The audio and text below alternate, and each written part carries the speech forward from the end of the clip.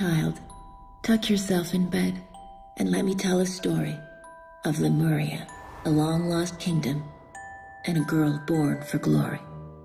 It's hard to ignore just how beautiful Child of Light is. For the first few minutes of the game, I just sat there gawking at the gorgeous watercolour-like landscapes, oblivious to the fact that there were in fact some neat ideas strewn amongst the pretty visuals. It is, after all, a marriage of two disparate genres, the 2D platformer and the turn-based RPG. However, Child of Light simplifies and condenses its many classic RPG mechanics to fit its shorter running time and make things a little more accessible.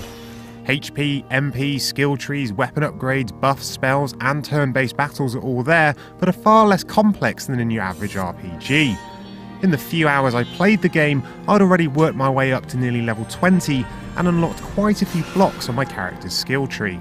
Still, I found Child of Light's rewards came not from an endless array of menu options, but from the combat itself. There, battles relied less on canny equipment choices and more on deft timing. Essentially, it was all about the balance between executing a defense command and launching an attack by way of a bar that showed when the characters, including enemies, were waiting to attack and when they were actively casting. If I launched an attack while an enemy was casting one of theirs, it would interrupt it and send them to the back of the wait bar. The reverse was true too, so if I attacked just as the enemy was getting to the end of a casting period, I'd have my attack nullified. Simple enough, but it got quite tactical as I timed my defense moves to the rhythm of the opposition's attacks, and began using slow to ensure my attacks were perfectly timed, while the enemy used haste to speed up their time to casting. It was a fun tactical system, although once I got to grips with it, the battles themselves weren't particularly challenging. The potential is certainly there for it to come into its own during more difficult encounters, and I've got high hopes for it doing so later in the game. Even if it doesn't though, Child of Light's aesthetic qualities go a long way towards picking up the slack.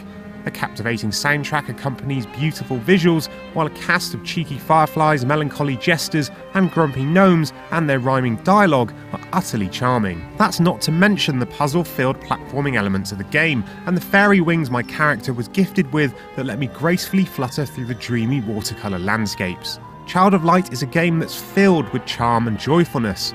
No matter how much I pondered about it having a deeper set of RPG mechanics, or battles with a more challenging set of opponents, I couldn't help but be utterly smitten by it. And if that happened after just a few hours, Lord knows what a mushy mess I'll be when I get my hands on the finished game. Can't wait. The queen had vanished, and with her the light. Dark resided in its place. The usurper, Umbra, hid from sight. She sent her daughters in her stead. The sun, the stars, and the crescent moon. They pilfered from the sky, extinguished them with the monsoon. Then Umbra's dark creatures conquered the land. Our lives soon snuffed out by a wave of her hand.